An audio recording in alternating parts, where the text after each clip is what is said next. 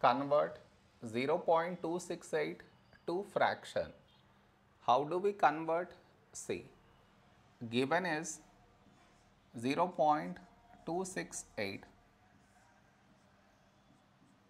To convert this to fraction, for that we have to move this decimal after 1, 2, 3 numbers.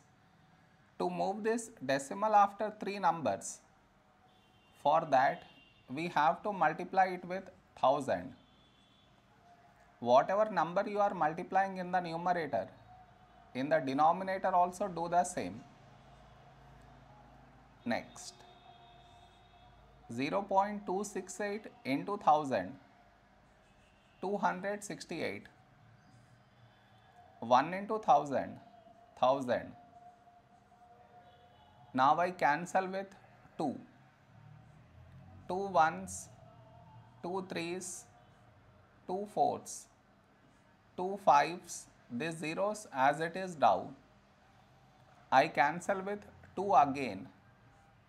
2 6, 2 sevens, 2 twos, 2 fives, this 0 as it is down.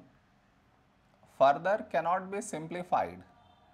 So our fraction is 67 by 250.